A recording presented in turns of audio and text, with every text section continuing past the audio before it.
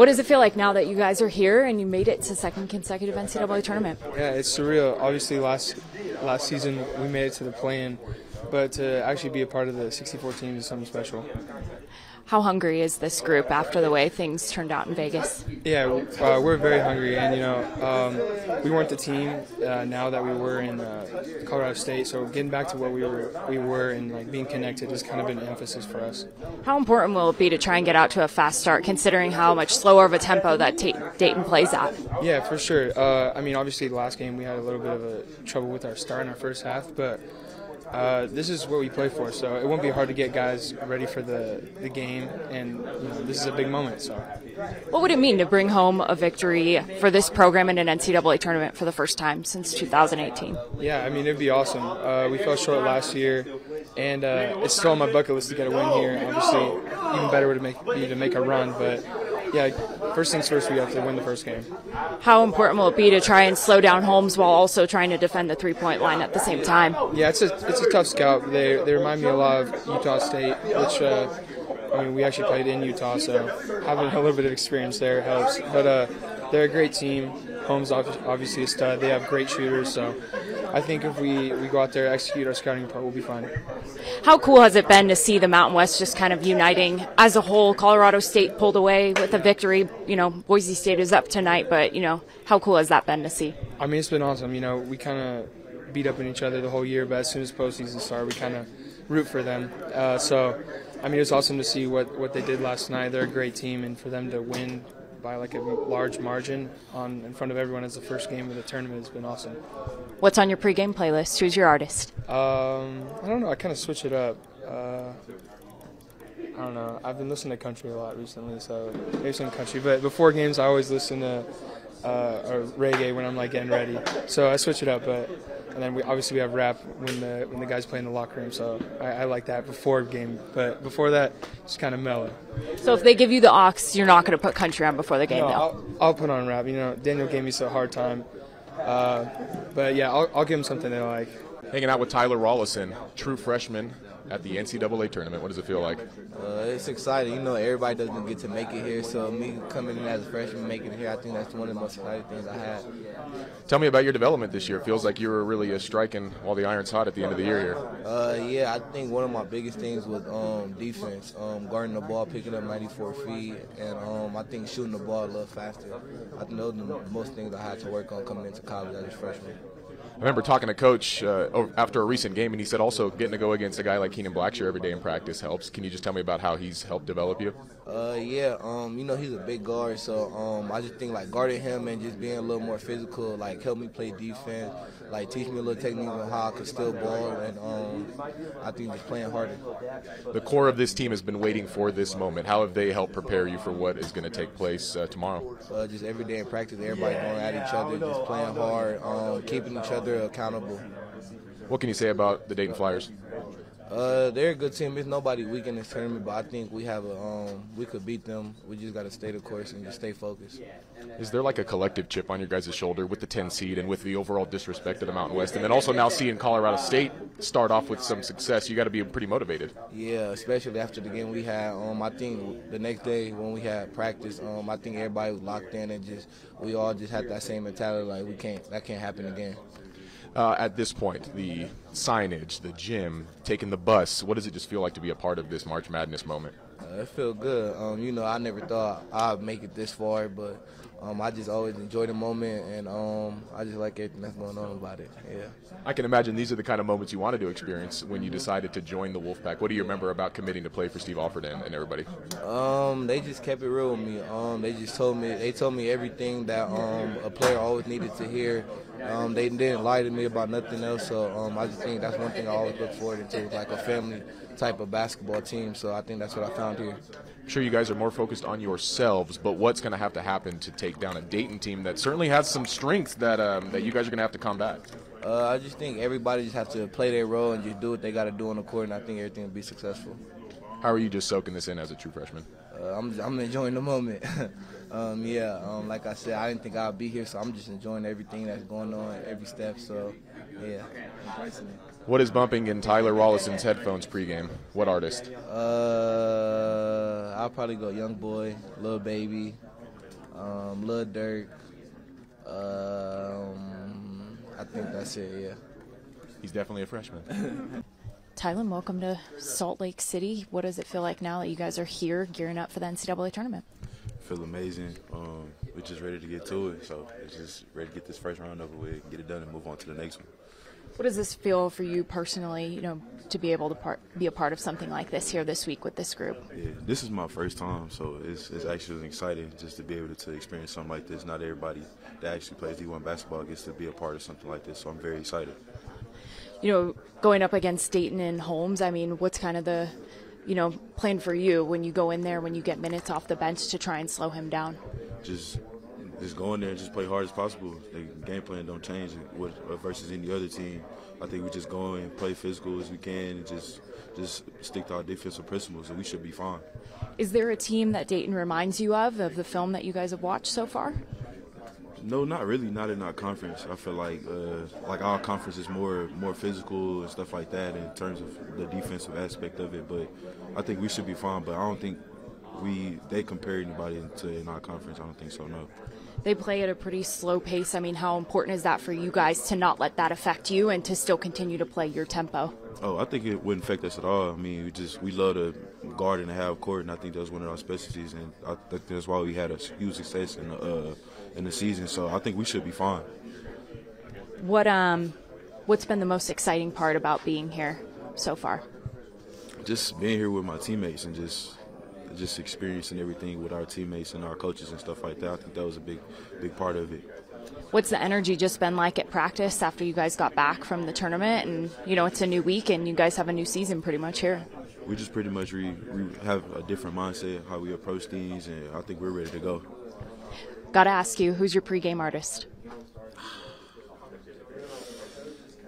It depends on the mood, honestly. It's different ones. It varies. So it's different ones all the time. Could you share one with me or two? We got coaches. Think about it.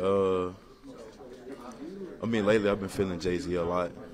Just kind of get my minds together and stuff like that. So it's probably been Jay-Z the last couple of days. So I think that's it. Second one, how does this moment feel maybe a little bit different from last year, if it does at all? Well, this year I get to play. Last year I was hurt right before we came here, so a bit more exciting. Really keen to get out there and get on the court and play. What was kind of the, nerves or excitement, I guess, when you guys touched down in Salt Lake and knowing that, hey, we're here and we've earned this moment? I think a lot less nerves than last year. It was a lot of our first time being here last year and this experience. So this year I think it's a lot more excitement and hunger to make a run with these guys, and I think we have the ability to do so. How connected do you think this group is right now?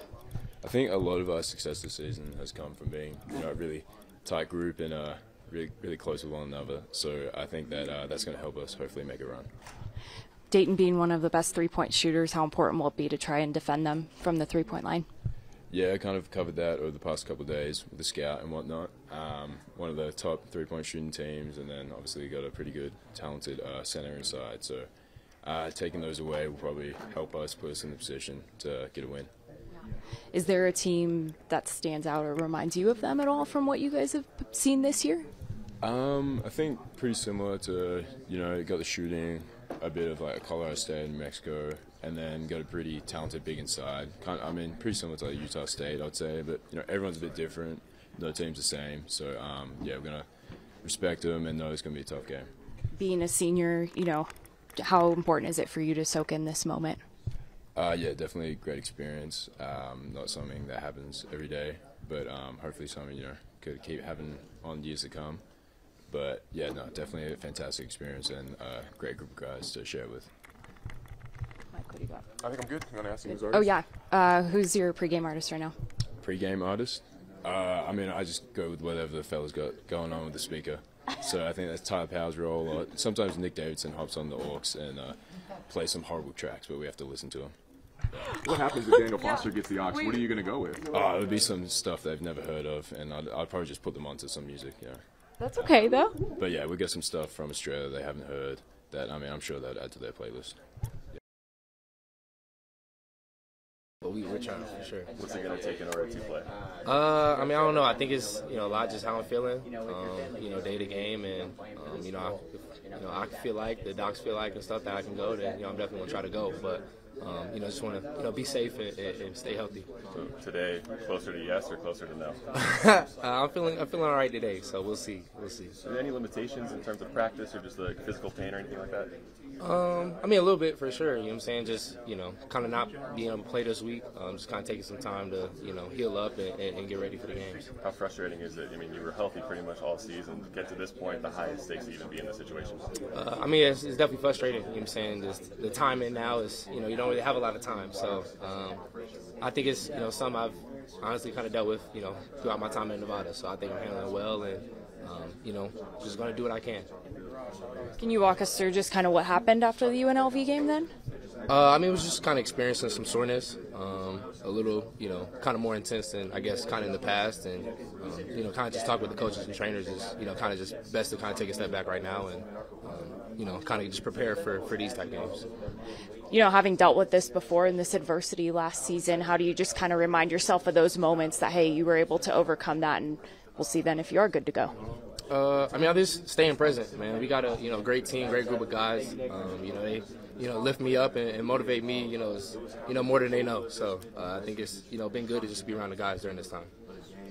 What excites you most about being here now? I mean, trying to win. We got another crack at it. I still got the Arizona taste in my mouth. So I think for us, just another opportunity and one we want to take advantage of. How tough was it for you to sit at home and watch the Mountain West tournament and just the way that things had played out for your guys out there? I mean, it was tough. It was tough. I definitely wanted to be there and support, but kind of had to stay back and do what I can just health-wise so I could hopefully kind of get back for these games. What's in the headphones pregame? Pregame recently, there's been a lot of Kirk Franklin, a lot of William Murphy. It's a big Atlanta guy, so I've been on my gospel flow recently for sure. I like your style. Trey, you're here, second NCAA tournament. Just how exciting is this for you to be back here? It's real exciting, especially how the way things ended last year. So I think we're very excited and motivated to get back on the court. How hungry is this group, with how the outcome of last week in the Mountain West tournament? Yeah, very hungry. That based on last year too. Just confining on each other. I think we're ready for this, and that's what we've been working for. What stands out to you about Dayton that you guys have seen so far? Definitely their three-point shooting, of course, and obviously their post player in Holmes. But really just their three-point shooting. I think they're the best three-point shooting team we've played to date. So I think if we limit those and take away some of their post play, we'll have a good game. How important will that be to try and defend the three while also trying to stop Holmes at the same time? Yeah, I think that'll be our biggest challenge, but I think we're ready for it. Having me, Keenan, and Daniel out there, big wings, I think we'll be able to do it. Is there a team that you guys have played this season that stands out or reminds you of Dayton from what you've seen? I can't really say so. I don't really think so because their post player is so dominant and their three-point shooting is the best we've seen. So I don't really think so. And they play at a slower pace too. So how important is it for you guys just to stick to your game and not let them dictate that? Really just play how we play and just do what we do. I think that'll just be the best for us.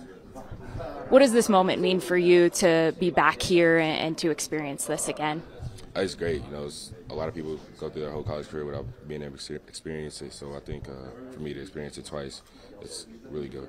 Do you guys feel like you have a chip on your shoulder coming into this one? Yeah, for sure. I think we wasn't respected as much as we wanted to be. So I think everybody in the Mountain West got a chip on their shoulder. Seeing Colorado State come away with a win, does that just kind of maybe motivate you guys that, hey, a Mountain West school can go out there and do it, we can go out there and get a win too? Yeah, for sure. We watched that whole game, and the way they played, I think it just goes to show how tough the Mountain West is. Who's your pregame artist right now? NBA Youngboy. You were quick to answer that one. Yeah. He's been jamming the tune. Facts. Young boy sweeping the locker room. Yeah, I know. I got one more quick one. Just Trey, there's been so much talk about righting the wrongs of last year. Is there a limit to that talk in terms of putting too much pressure on yourself now that you're at this moment? Yeah, we don't try to put too much on ourselves from last year, but we definitely remember it. KJ, we're here. What's it feel like to be in Salt Lake and on the precipice of the NCAA tournament? Feels good. I'm ready to go. We're all ready to go. Tell me about that collective ready-to-go-ness, if you will. And a word that's been used a lot this year with this team is connected. How connected do you guys feel in this moment? Man, we've been connected all year. I think we've just gotten closer and closer as the year's gone on, and I think, we're ready to do some damage. Now a couple days to see what the Flyers are all about. What can you say about them? They're a good team, high-octane offense, shoot a lot of threes. Obviously, they got an All-American in Deron Holmes, so it's going to be a good challenge in the first round for sure. Deron Holmes, an Arizona boy, as are you. Tell me about that history with their big man. Yeah, I've known Deron for probably more than 10 years at this point. It's been my guy for a long time, so it's pretty cool that we get to match up in this first round. What's the reaction between you and Isaac, your little bro who also knows him, when you see Dayton come up? And I'm sure you've been following his season as a friend of his. Yeah, for sure. Yeah, no. I remember as soon as that name popped on the board, I looked at Isaac and we both just started laughing. We were like, okay, it's time to go. It's time. So, yeah, it was funny. It's a good feeling, and I'm excited to see it play out. It's especially time for you. All eyes are going to be on that matchup with you and him in the paint. How are you going to combat him? Because he's a hell of a player. Yeah, obviously he's an All-American. You don't got to say too much more about that, but, I'm just going to have faith in my ability and follow the scout and, handle business. As a whole, is there a team you've faced this year that can compare to Dayton in any way? I would say the closest one is probably not too much. I would say the closest one is probably Utah State, but I think Dayton focalizes shooting the three a little bit more than them. But I wouldn't say there's too close of a comparison so far.